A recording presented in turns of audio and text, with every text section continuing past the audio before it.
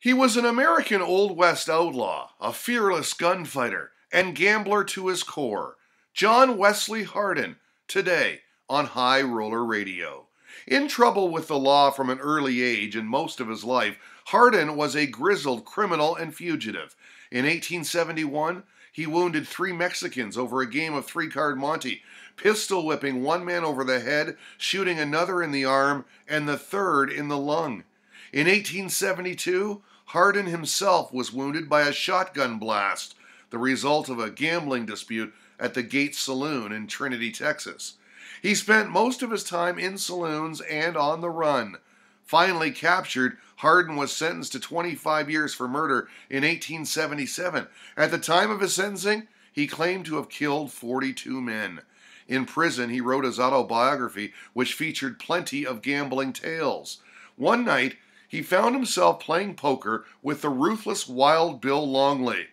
"If your name is Bill Longley," Hardin said, "I want you to understand that you can't bulldoze or scare me."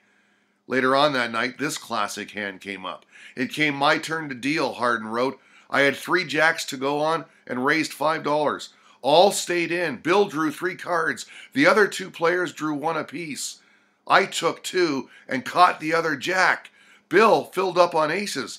One of the other players made a flush, and the third made queens full." Talk about a cooler. Hardin continued, "I studied a while and said, 'You can't run me out of my own deal, so I go $10 better.' Longley replied, 'Well, stranger, you have your foot in it now. I go you 50 better.'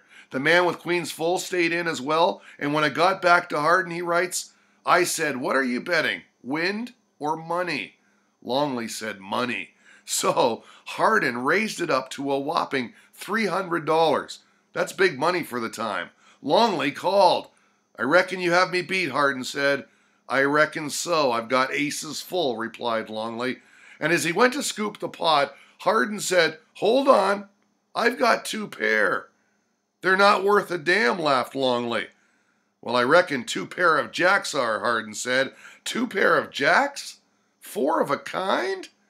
Gambler, gunfighter, Old West outlaw, John Wesley Hardin, today on High Roller Radio.